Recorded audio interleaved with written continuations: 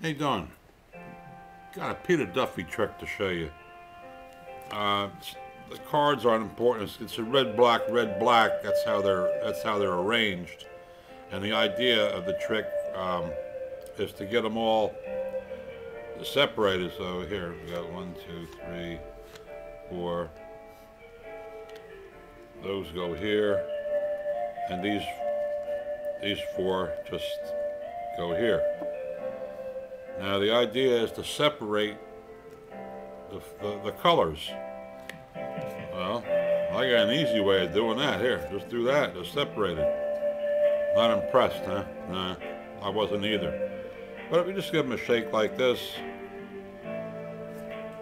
now the blacks are gone, right?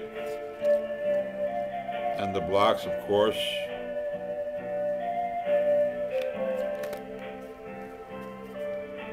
not here.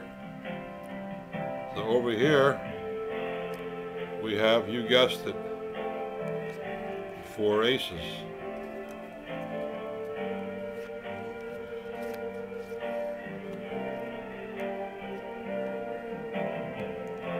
But these are ladies and queens. They like to have the last word, otherwise they become cross.